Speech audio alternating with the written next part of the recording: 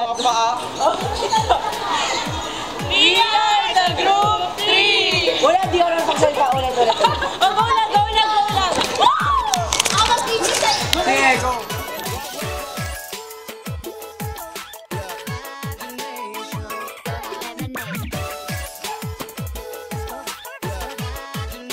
The first thing that you need to do is unplug the microwave oven.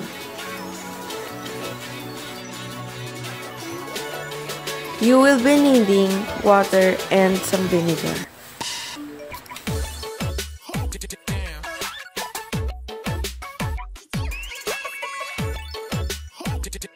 In a microwave-safe bowl, mix the same amount of water and vinegar.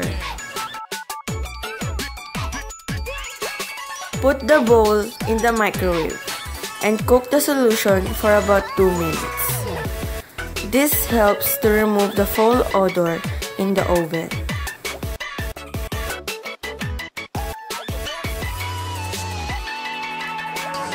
For safety measures, use a pot holder to take the bowl outside and let it cool. Remove the grease and dirt on the sides and surface inside the oven with a sponge or a soft brush. Wipe clean and dry.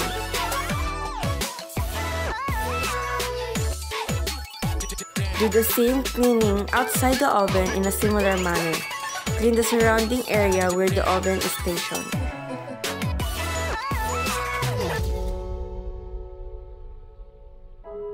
Why does body movement gives more impact to communication?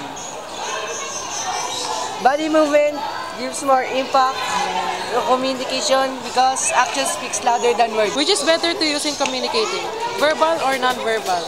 I think there are different types of communication, but I think verbal communication is better to use than non-verbal communications because with verbal communications you express your emotions better than non-verbal communication. How does touch give a negative impact in communicating? It gives a negative impact because it has a negative side and a positive side, and the negative side is when you use too much touch, a person can misunderstand it.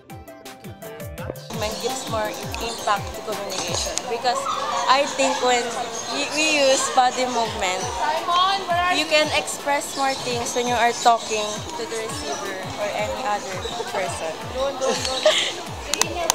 How can face and eye behavior lead to negative perceptions?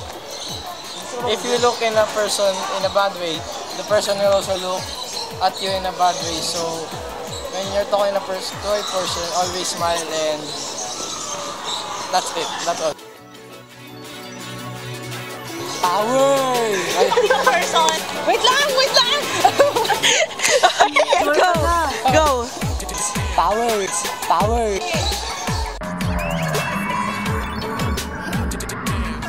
Akit na mo kami?